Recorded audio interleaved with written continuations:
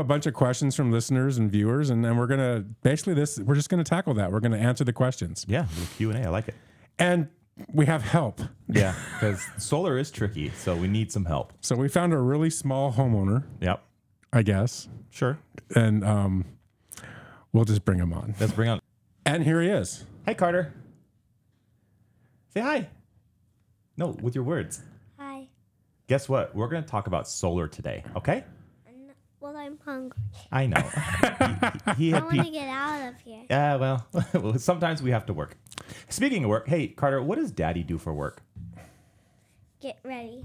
Okay, that's right. I get ready. Does he really? So when Daddy goes to work, what do I do? I don't know. You don't know? I don't know either, actually. So pretty good response. None of us know. Okay. So, Carter, we're going to talk about solar. We're going to talk about what Dad does for work, okay? All right, so let's go to the first question. We probably have about 10 questions. So, first question, and I don't have who it's from. It's okay. Hello? Hello? Save money. I would say that is the positive. Yeah, that's right. Your goal to getting solar is to save money. So there's your positive. Yeah, the number one positive, like we just said, would be saving money. I mean, that's the whole point of going solar. So you'd want to save money. Yeah. All right. Question number 3. After it's installed, how long before we see a difference in an electric bill?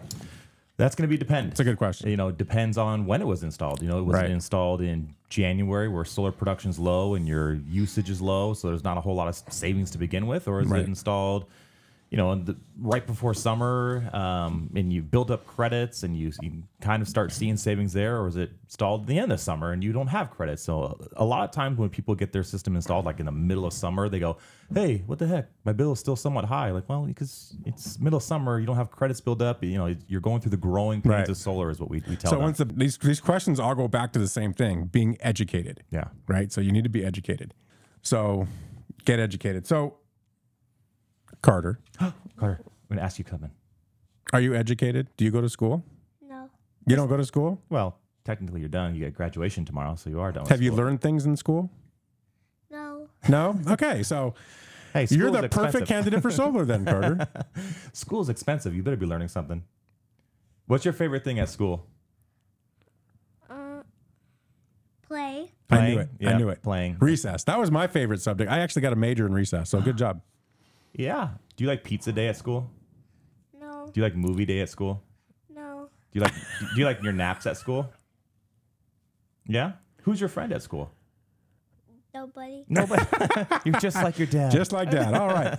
All right, we're done with you. Bye. All right. Okay, so